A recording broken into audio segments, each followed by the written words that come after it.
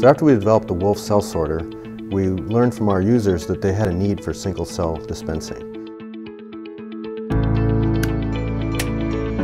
And because we're already in a sterile microfluidic environment, we simply ran tubes off the end of our cartridge into a dispenser that allows us to stay in a gentle, sterile, and microfluidic domain.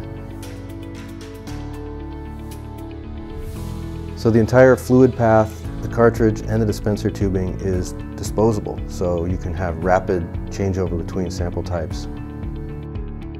The single cell dispenser allows us to sort directly into 96 or 384 well plates. This is helpful for people who are doing antibody discovery, cell line development, or working with single cells upstream of genomic applications. Because the microfluidic cartridge has 2 output ports, it allows it to sort twice as fast.